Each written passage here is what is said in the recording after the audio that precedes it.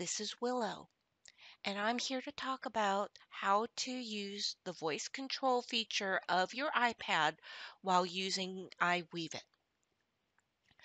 Now, we have to thank our buddy Cheryl on Facebook for the inspiration to try this because, frankly, we never thought about this. Okay, and the reason we didn't think about it is because we really don't like to scream while we're weaving. But after trying it out, we found out that this is actually easier than our previous idea to hit a button on a keyboard.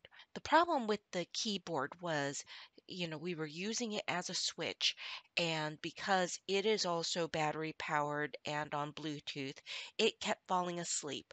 And so every time there was no activity and it fell asleep, we would have to re-enable the switch again, and it was just a pain in the butt.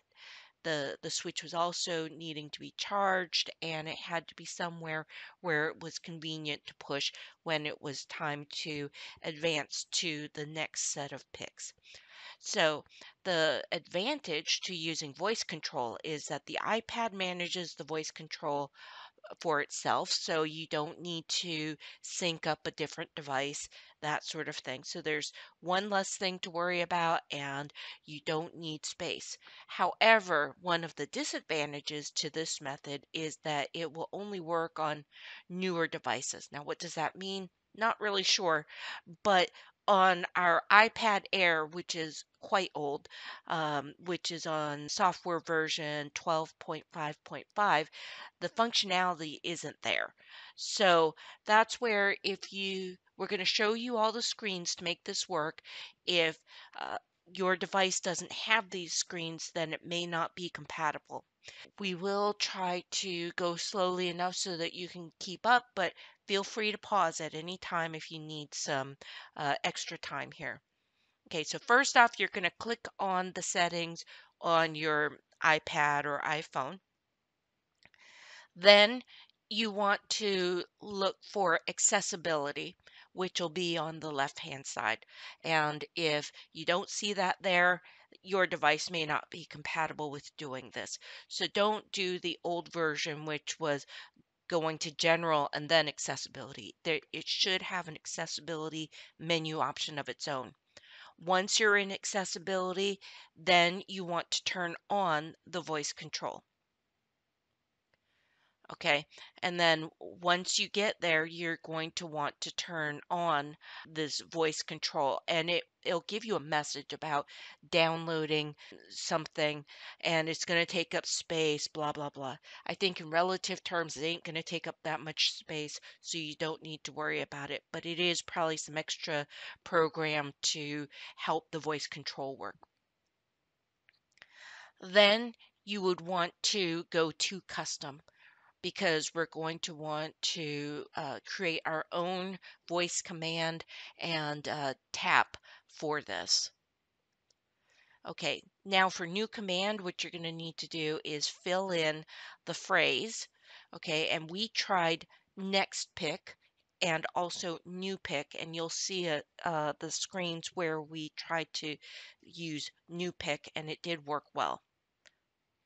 Okay, then after you've typed in your phrase, then you'll want to click on action. So on the action screen, apparently there are these three actions. That's where we chose run custom gesture. And here, since iWeaveIt just needs you to tap on the screen, that's where we just randomly put a tap anywhere. Okay, so this it'll be a different color when you actually tap it, but after that happened, it turns gray, and then this is what you're going to see. So just hit your save button over here. And after saving the gesture, you're going to want to click on the application button, because you really don't want this to be active for every application. That could get annoying if you use that phrase and then it starts, clicking on your screen. So that's where we would recommend that you go ahead and only use it when iWeaveIt is being used. And one thing that was surprising to us is that iWeaveIt is actually below the I's. Um, and I think it's really because the capital I sorts above a lowercase I. And I'm not sure that I would have sorted that way, but that's okay. You'll find it way at the bottom down here. Okay, now once you've chosen your application, you've done your custom gesture, and you've put your phrase, now hit the save button. Now, for our testing, we did turn on play sound, and we will show you a video that we took of us using this so that you'll see what that sound is. We found it to be a nice confirmation that everything was working and that the pick had advanced appropriately. You may not like it, so feel free to turn that off if you don't like it. But we would recommend that you turn it on at least while you're testing it to make sure everything's working. And then if you find it annoying, you can turn that play sound off. We also turned off show hints because we really don't need those hints. All we're trying to do is tap on the screen. So we turned that off. New pick. New pick. New pick. New pick.